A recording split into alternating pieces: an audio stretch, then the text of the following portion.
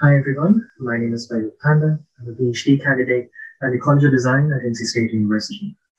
I'm going to be talking about morphable surfaces for tangible sketching in VR today. So the motivation behind this project was the lack of any tangible feedback of sketching in VR in mid-air.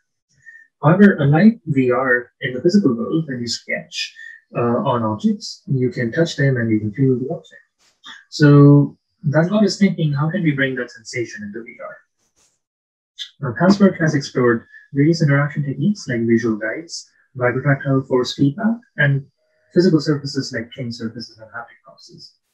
Now, while plane surfaces provide haptic feedback, tactile feedback, they do not allow the user to draw curves. While haptic proxies do provide high accuracy with curves, the same haptic proxy cannot be used on multiple virtual objects, and it's not scalable.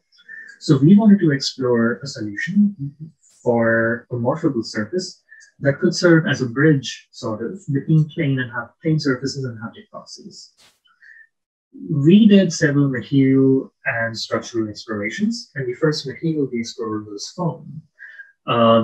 We created 4 different structures for it. However, our takeaway immediately, almost immediately, was that foam was too soft of a material for our needs. And so we turned our eyes to PTG, which is a 3D printing filament. We had much better luck with PTG, and bringing in the knowledge that we gained from the structural explorations with the foam prototypes, we finalized a design for the morphable surface with PTG.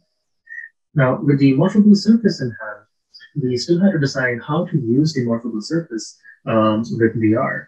And we decided to use the Oculus Quest VR device, and we created accessories for Oculus Quest that allows the user to attach the morphable surface to the non-dominant hand while converting the dominant hand controller into a pen.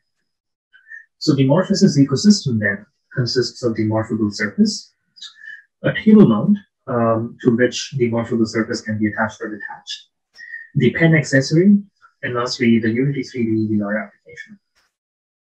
So what kinds of affordances does the Morphaces ecosystem provide the user? Well, first and foremost, the user can morph the surface. But in addition to that, the user has 2 modes of working with Morphaces. The first is the desk-mounted mode, where the surface is attached to the desk mount, and the desk mount provides stability that the user can use. Secondly, we have the handheld configuration, where the user can hold the controller in their hand like a journal notebook and use the pen to jot down notes or sketches. In both of these cases, the user can attach the virtual object to the physical surface. Now, the intent of our work was not to show a finalized, polished prototype, but rather to show the utility of having a morphable surface for sketching in VR. However, our work has several limitations, which points to future work as well. First off, looking at ergonomics, our pen accessory had a very uneven weight distribution, and we would like to explore more mechanical designs that distributes the weight more evenly and makes it more comfortable to use. Secondly, hand tracking was pretty hard to do because we were using the Oculus Quest controller to track the location of the morphable surface. However, Quest does not allow the user to use hand tracking along with the controller. We could have used something like leap motion, but that was out of the scope for us. Hand tracking could also enable the user to use pre-existing writing utensils like a pen, which should be much more comfortable than using our pen accessory. Finally, the shape tracking had to be done manually. There was no automatic sync between the virtual shape and the physical shape.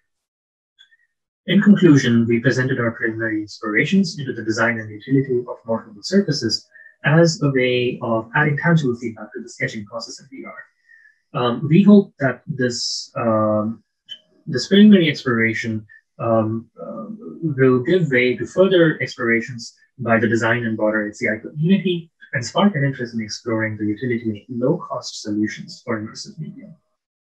Thank you.